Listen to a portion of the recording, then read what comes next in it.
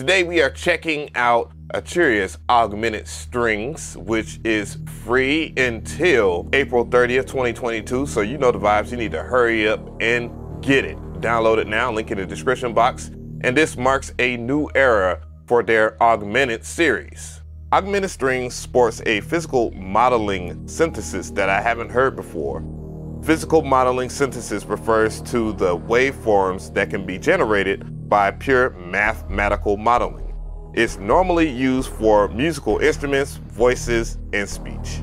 The first time I found out about physical modeling was in the late 1980s, but it goes back as far as the early 70s. Science genius Hilaire L. Roos can be deemed as the founder of this audio engineering technique, while Julius O. Smith III applied the science alongside with Yamaha.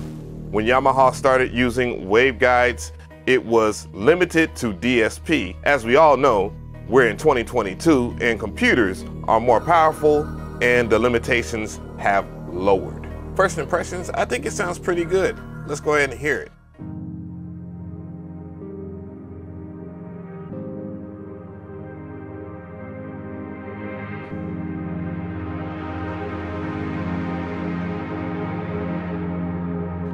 Yeah.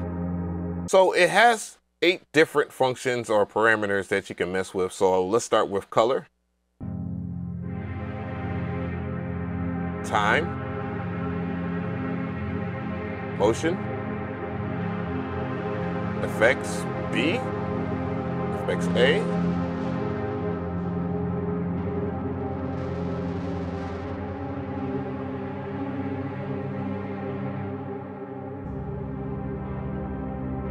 delay, and reverb.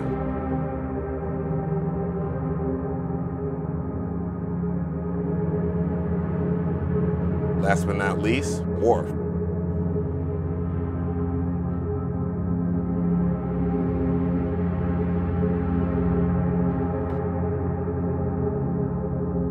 Yeah, sounds brilliant. To the left of the UI, you can press this hamburger menu where you're met with these options, such as save preset as. If you change any of the presets, then you can save it and then recall it later. You can resize the window, zoom out, zoom in from 50% all the way up to 200%. You have a help menu over here and you can pull up your user manual or FAQ and the about, which is important if you want to find out who are the people behind this plugin. To the right of the UI, we have a cogwheel, which will extend the UI, and then you'll see settings. You have global settings where you can change the MIDI channel. You can enable automation, turning it on. So I'm going to turn it on so you can see how the UI looks like. And if you pay attention to the bottom right of the UI, you can see the CPU usage. So this is how it looks like when it's on. And this is how it looks like when it's off.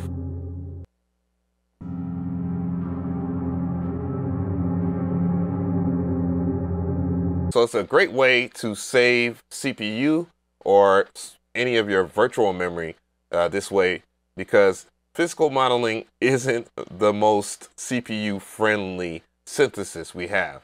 However, you can go to polyphony and change the poly count so that you can get a little bit more voices in or out of it, and you can choose to voice steal, so reassigning your voices just in case you want to play any chords and not give away a certain note. Bending range, glide time, glide mode are also other features that you can change, and MPE settings. If you go over to the MIDI tab, you can change any of the MIDI configurations in the MIDI controller that you have, and you can map it to your MIDI controller too as well and add controls. But I know why you're here. You want to listen to this plugin. So let's do that. So let's check out some presets here.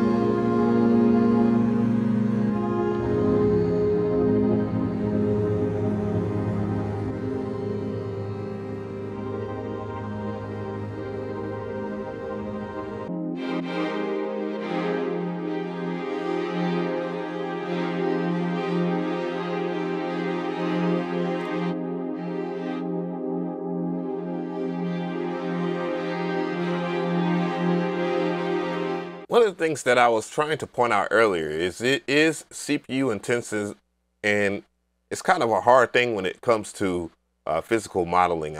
I mean, it's modeling a real object. So in this case, let's look at it. And as I add more voices, you'll see.